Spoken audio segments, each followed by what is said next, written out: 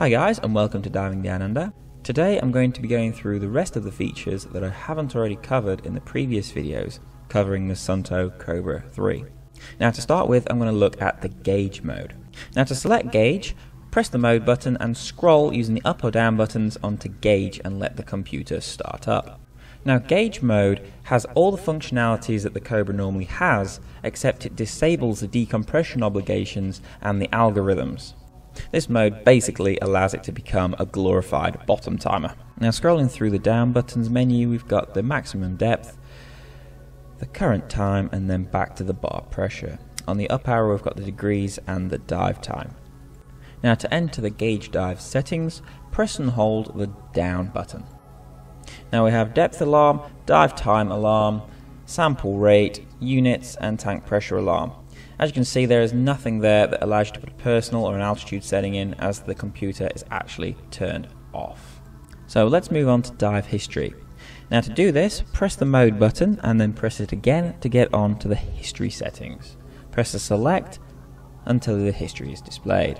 Now as you can see on my computer, 129 hours is the current time underwater, 53.5 meters is the maximum depth that computer's been to, and 287 dives it has done. Press the mode button again and then press the up arrow to get into the logbook. Now once in the logbook, you can see the maximum depth of the dive is displayed at the top, followed by the date, the time, and the current mix.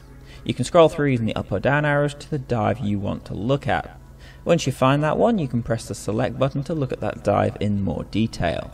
As you can see, it displays the surface time, which in this case is 95 hours and 41 minutes from the last dive, how much air you used, and the OLF percentage. Press select again and it allows you to view the bar graph of the dive. Press the up button and you can scroll through each sample that the computer took throughout the dive. As you can see, it gives you the temperature of the water and the air in the time of the dive. The time of the dive is now 5 minutes and at 15.6 meters. This particular dive was a scallop dive.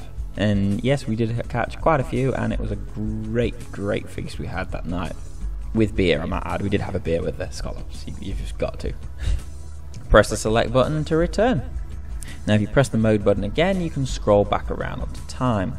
Now, just forewarning, to get into the planning setting on the computer, you first need to go to your dive and you need to set it to either air or nitrox. If it's set to nitrox, your plan will be on the nitrox mix that you have set in the computer. If it's on air, then it's going to work it out on air. Once you've set that, press the mode again to go across onto the planning. As you can see, the desaturation time is 0, meaning we have no current nitrogen loading in our body. If we had just done a dive and we were planning, the desaturation may say 1 hour, 2 hours, however long, and that would then take into account when planning. It would reduce your bottom time accordingly. Now using the down arrow, we can select a depth, which then gives us the correct bottom time that we can spend at that particular depth. So for example, 30 meters gives you a bottom time of 18 minutes. Press the mode button to return and then press the up or down arrow to move on to the simulator. Now the simulator will simulate a dive, so we can use the up and down arrows to push the depth down, and the time is calculated at 3 times the rate that it normally ticks by. This allows you to simulate a multi-level dive and even changing gas mixers on the ascent up. So this is what the computer screen looks like when it is underwater. As you can see, it's displaying a deep stop at 17 meters, and we currently have 17 minutes bottom time at 30 meters. Our maximum depth is displayed at the bottom, and our dive time is also displayed on the bottom right. Now if we start ascending to our deep stop level, you will see the deep stop from 17 meters will suddenly turn into a countdown timer. This then causes 2 arrows to appear on the computer, and as you can see, the deep stop timer is counting down. This means that you should hold the depth until the timer has elapsed. This only works as well if you have deep stops enabled in the computer settings.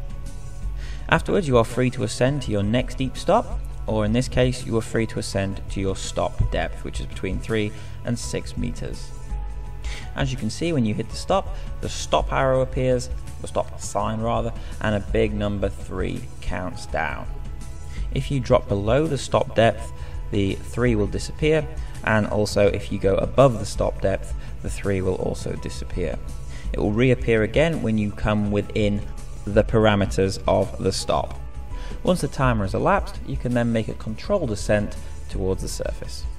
Once you get to the surface, the computer will then display a summary of the dive, including the maximum depth, the dive time, and the no-fly time. This display disappears relatively quickly, but it can be found again if you go into the logbook. Well, I hope this has been an educational video for you guys. If you want to know more about the operation of the Suunto Cobra 3, check out the other videos I have up. Otherwise, thanks for watching, and I will see you next time.